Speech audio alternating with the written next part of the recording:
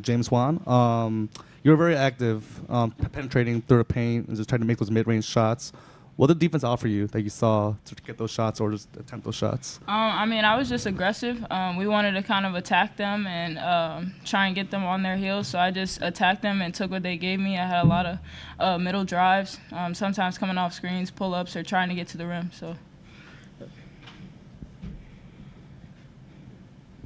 Thank you, Mikhail Muhammad.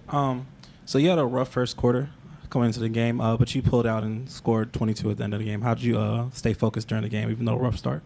I think every shot is going in. So I have the mentality that, like, I'm going to continue to shoot. My coach tells me to keep shooting, so just staying aggressive throughout the whole game. You talked in the past about how Coach wants to focus on shutting down the opposition's star players. Yeah. And so you held Paige to 35% shooting and just 15 points today. So which of her weaknesses do you think you were able to exploit? I don't know if it's weaknesses because she's a great player. She knows how to score the ball. She knows where she can get on the floor. But, we really focus on defense, trying to shut down their plays and where they're really successful. So I think just trying to keep her contained from getting into the paint, getting into that pull-up that she likes.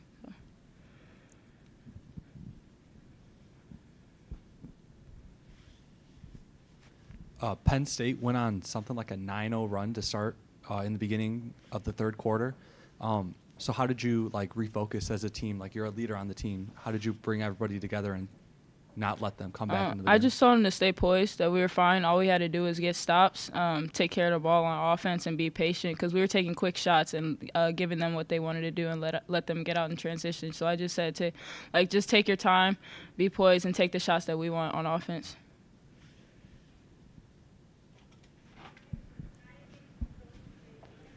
With the win, you stay tied with Michigan for the 4th spot in the conference. How exciting is it to be in the thick of the race with the double bye?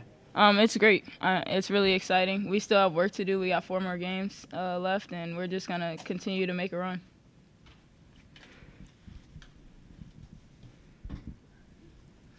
Yeah, so in the first quarter, Abby sank 2 big threes to give you guys momentum. And I noticed you guys were giving her back screens to get her open. How important is it to get her involved in the game early or as involved as you can? It's so important because she knocks down all those threes. So that's what she does, and we know what she's going to bring every game. So it's really important to keep her involved.